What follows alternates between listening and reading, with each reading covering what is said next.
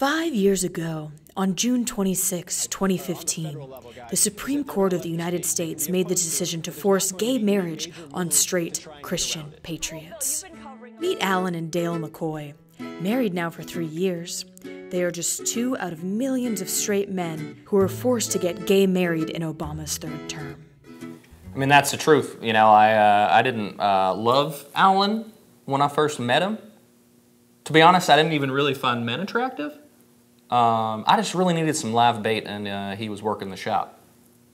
Yeah, I mean, I was married to my high school sweetheart when Dale here crashed into my life. For Dale and Allan, it was love, or rather hate, at first sight.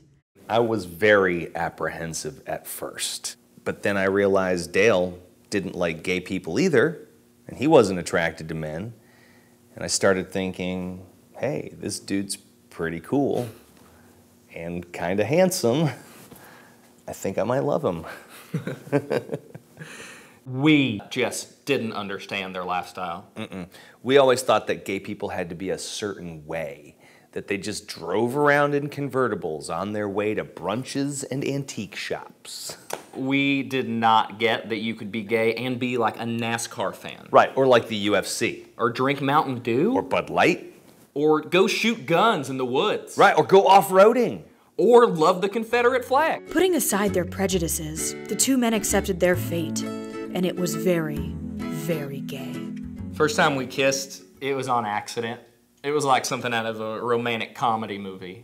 Yeah, we were in the wood shop, and I grabbed what I thought was a 2x4. It was me. And before you knew it, we had consummated our love right there. Yeah, right there on that workbench. God, I love you. God, I love you. Forced gay marriage was a hot-button issue for a few years, but now it has become more successful than traditional marriage.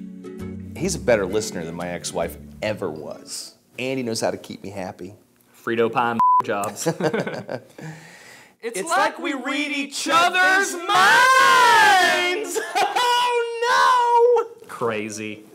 You know, I've never been happier. I have the right to love whoever I want, and you can't take that away from us. You can't do it. I mean, I love Allan.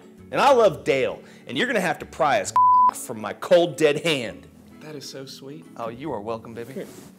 God, another great kiss. Another great kiss, another great kiss. Such a good kisser. So happy.